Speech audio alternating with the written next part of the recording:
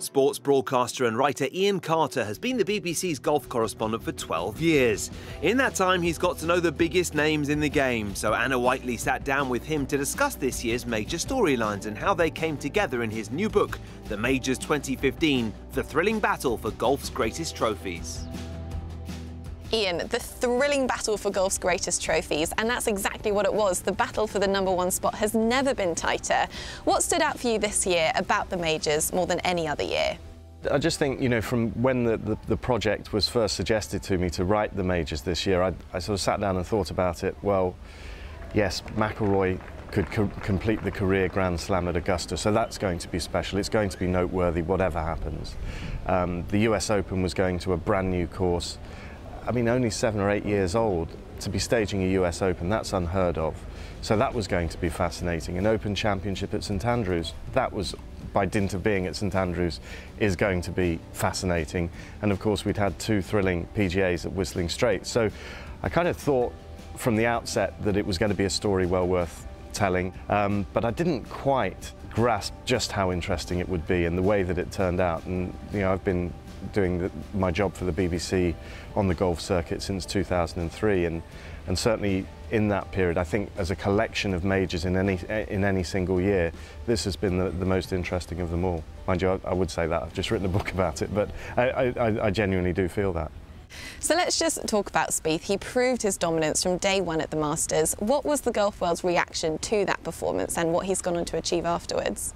We knew what a special talent was there, and the way that on debut 12 months earlier he came so close to winning the green jacket suggested that he would have the game for Augusta. He was in fantastic form, but he took that tournament by the scruff of the neck from the word go. And there were moments when other players got close to him, Phil Mickelson, Justin Rose, and he was almost like a rugby player surging towards the line, and he would just put the arm out and just fend off the challenges and would not be diverted from that goal. And it was a thrilling performance. At the press conference at the end of his victory, where he gave the most wonderful account of how he'd gone about the final round and secured his first major title. And at the end, he kind of suggested, well, I'm the only one who can do the Grand Slam. And everyone sort of laughed in the room. But by the time we got to St Andrews, we weren't laughing, were we? Because he'd won the US Open, and that was through sheer competitive grit, I think, that he got that job done. And obviously, Dustin Johnson, 3-putting the last, handed it to him. But would he have 3-putted the last had it been someone else who was sitting with the clubhouse lead? We'll never know, but I suspect that it might have been different. Unlike the Tiger era, where he dominated every major, the field is now so open. Spieth, Day and Rory all at the top. What is that doing for the game, do you think?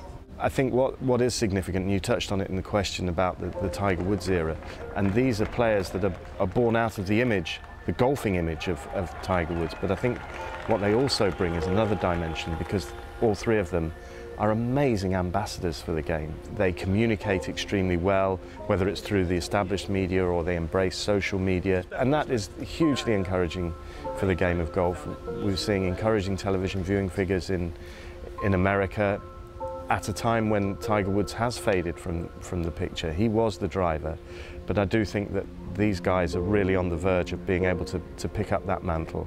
They're not quite there yet, but I think in the next couple of years they certainly will be. Well, one man who's certainly come into the light, Jason Day, he hugely deserved that PGA Championship win. What do you think that has unlocked for him as a player, and what can we expect from him next year? I think what was really, really important was his victory at the Canadian Open the week after the Open Championship. I remember commentating for the BBC and standing by that 18th green when Day had a putt to take him into the playoff, which was ultimately won by Zach Johnson, and he left it short. And the agony that was etched on his face as he sort of put his hand to his brow and squeezed his eyes shut, you really did feel for him. And it was almost as though at that moment he said, no more, no more. If I'm banging on that door, it's going to open. And he played with that force at Whistling Straits, put himself in position, got himself to the top of the leaderboard, and nothing was going to get in his way. The brand of golf that he played at Whistling Straits was as good as anybody played in the majors, not just in 2015, but in a very, very long time, and 20 under par, the lowest score in a major relative to par, kind of backs that theory up. It really was very, very impressive.